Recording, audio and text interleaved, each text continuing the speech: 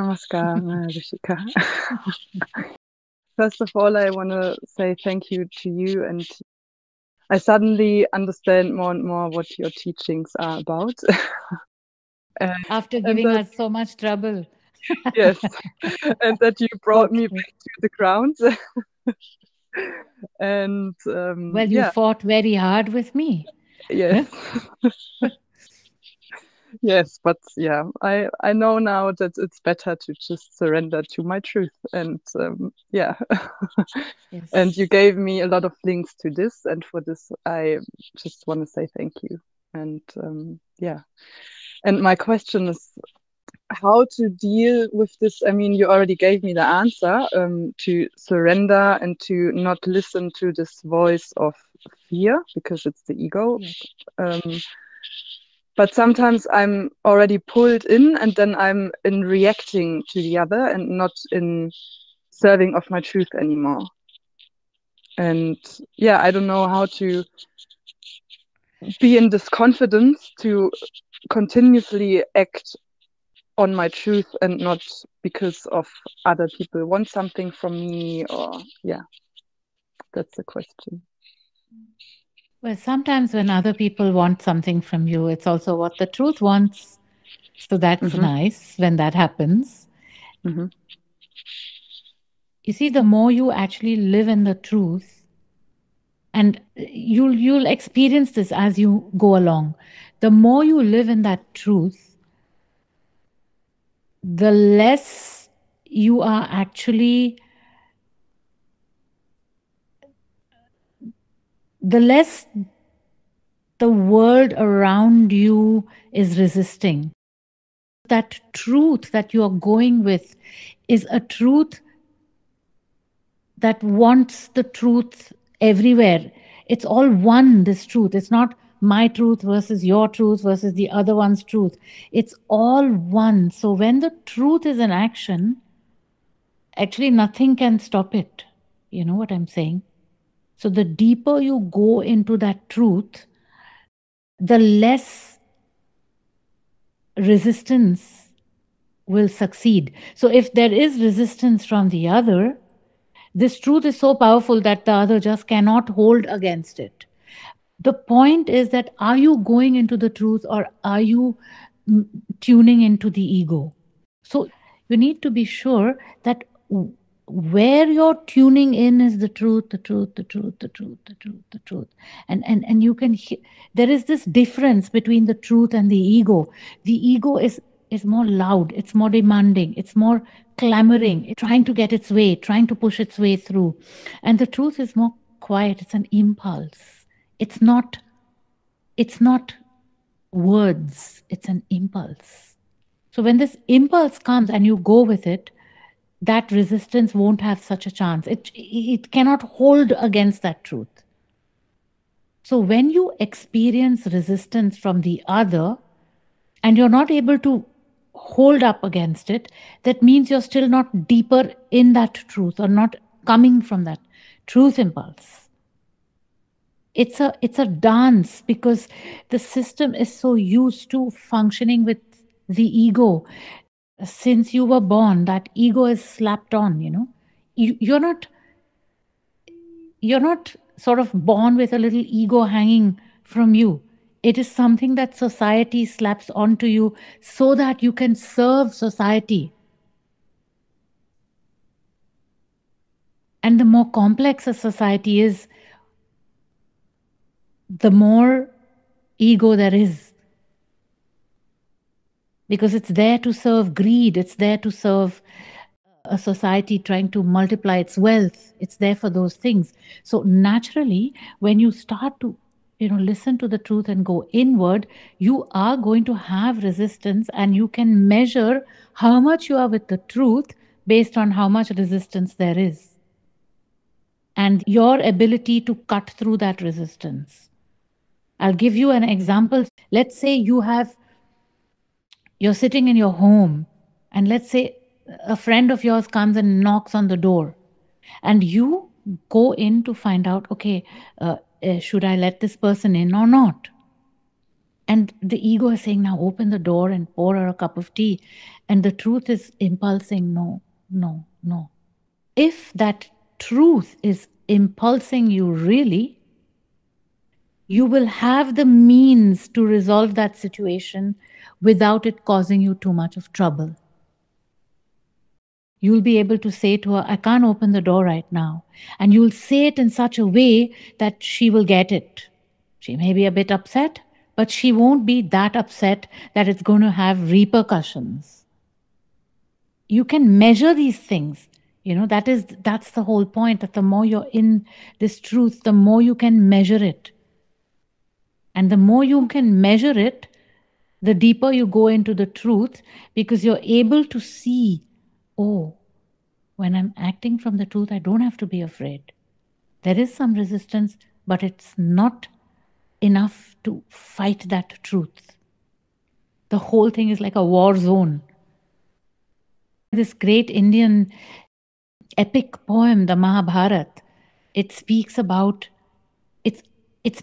life as war, and how the one that goes with the truth, that just actually goes with the truth, fearlessly may have some losses, but wins in the end. To put it a bit simply, it's a more complex story, but so it's a dance with the world, with life, with people. It's a dance. You have to dance that dance. You go with the truth, you act from the truth, you observe. Then you ask yourself, is it really the truth I'm acting from? Again, you attempt. It's experiential, it's an experiment also. Spirituality, or that transformational adventure, is not something top down. It is each one's subjective experience. And some people experience the truth as a concrete material presence. Others don't feel that material presence, but they know that there is a center to themselves from which something is emerging that guides this system. So for you, you go in, you act from it, see how your environment is responding. If the response is too extreme, then perhaps you need to quiet down a little bit and see if it's really coming from ego or if it's coming from truth. This is a dance lifelong, because self-realization is not like a goal you can achieve. It is a deepening of truth experience over a lifetime. Yes, there are those classical moments, the aha moment, when you realize that there is something like this center of the being, this soul, this master of the being, impulsing the whole system into action. The day you realize that is the big day. And after that, it's a process of deepening, of surrender, of deepening, surrender, surrender. Even after 10 years or 15 years of that process, sometimes suddenly the ego comes and it'll just take over and put you in such a dark state. And then again, you pull yourself out of it and you go back into the truth. That is also what the guru does. The guru's role in the ancient systems of Guru Vada was to continuously throw the shishya, the student, back to themselves. Go, the soul, go there, the Antar Guru, the master. Go in, go to the master, go. Not the master outside, but the master inside, because the master outside points you to the master inside. And you move in, you surrender, you bend, you go further in, you dig, you go, you listen, you act, you see, is it coming from ego? Is it coming from the truth? Some people say, yes, but that's such a difficult thing. I mean, who wants to do all that? Not everyone is meant for this. Those who are interested, who are intrigued, who are fascinated by that process, they just keep on at it in spite of all suffering and in spite of a lot of trouble. They have to give up a lot of other things in this life, but that's their trip. They want to get there. They want to know. They want to find out. They want to experiment. That's their trip. They don't want to go to the moon. They want to go to the sun. And that's where you keep on focusing. Go. That's why you got angry with me, because I pushed you to that point. And I did that without being afraid, because it's very frightening, somebody like you, when you're sitting there and angry with me. I hope you're not going to be angry again. Maybe in a few years again. Yesterday, 2 of my senior students were furious with me. Then after 1 hour, they calmed down.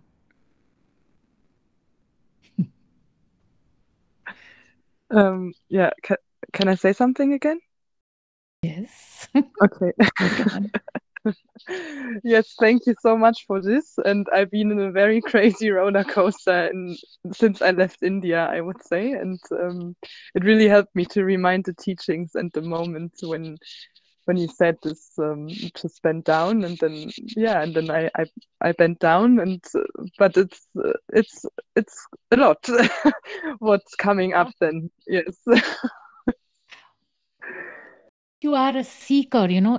That's why you're going on this path. And I mean, path, it's not a path, it's actually a moment to moment thing.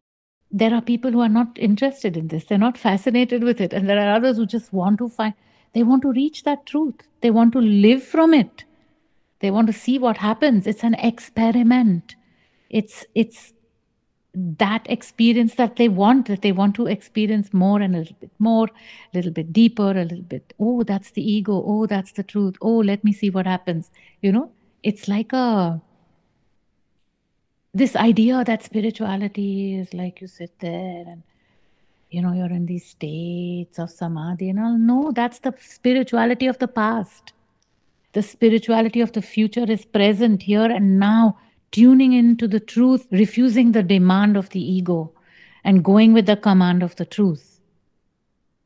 And that's not for the faint hearted and for the meek, it's for the toughies.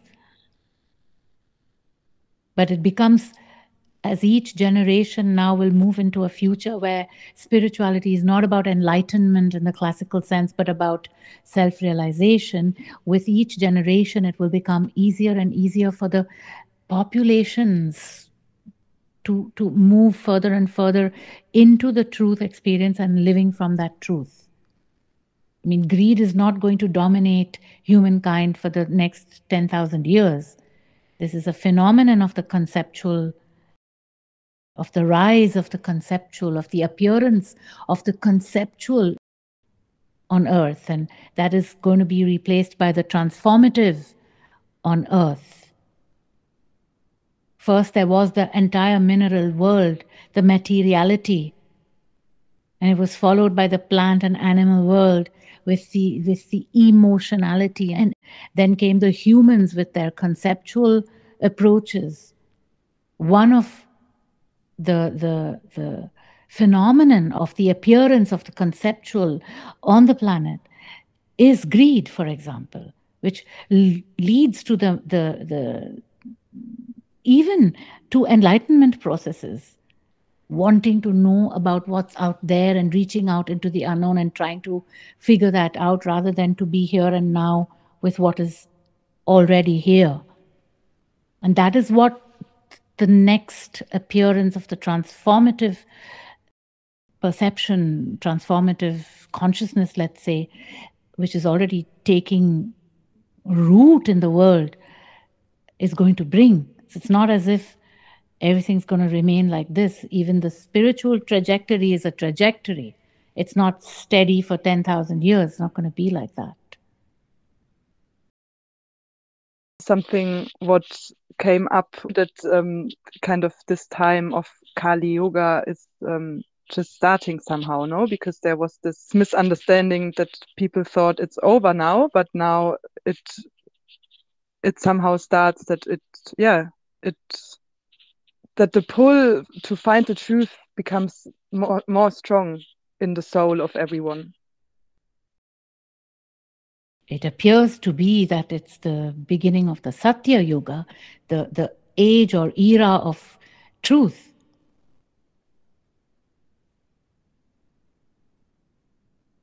Because the direct straightforward route to the truth is what is being realized. And it's not just being realized in one place. There are lots and lots and increasing numbers of teachers around the world and experiences around the world of the truth.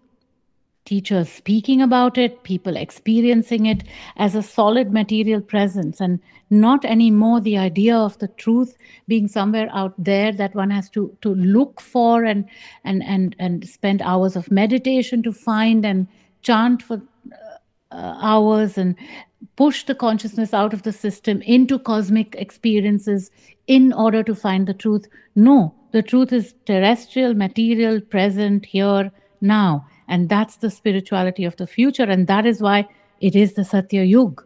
Satya Yug, truth age, the age of truth.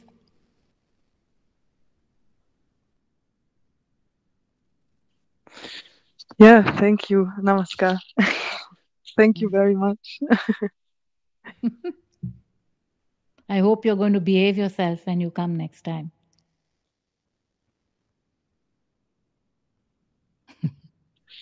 Yes, I learned a lot. Thank you. I knew that. You know, I wouldn't have been so tough with you if I didn't know that you can handle it. So, Thank you. Yeah. Thank you for breaking my ego. yes, I'll take the next question.